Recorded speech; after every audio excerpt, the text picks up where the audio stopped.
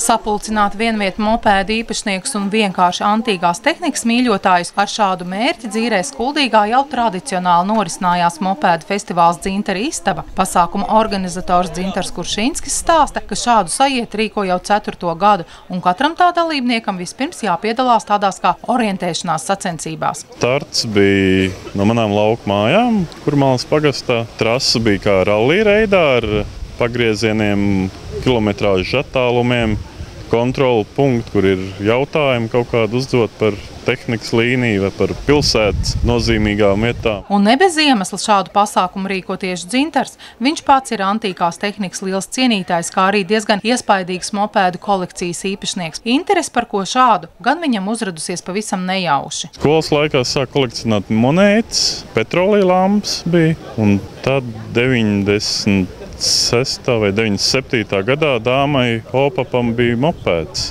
Laukos saglabājies. Opams, protams, jau zem zemes. Tad es viņu paņēmu, notīrīju, sapucēju un sāku braukt uz darbu ar viņu. Un tad vienos pilsētas svētkos izbrauc gājienā, un tad tas āķis lūpā.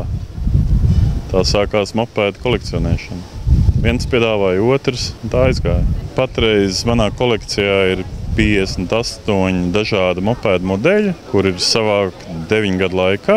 Un vecākais spēkrats ir 55. gada moto velosipēds, kas ir ražots Rīgā. Festivālā šoreiz piedalījās 12 mopēdu īpašnieki, kas ceļu veikuši no Rīgas, no Aiviekstes, tālākie viesi pat no Lietuvas. Pēc tam 2 stundu garumā pie Kuldīgas pareizticīgo baznīcas ikviens interesents mopēdus varēja apskatīt izstādē. Māruta Denelovs, Peršvicija, Benefeldes Grundas televīzija.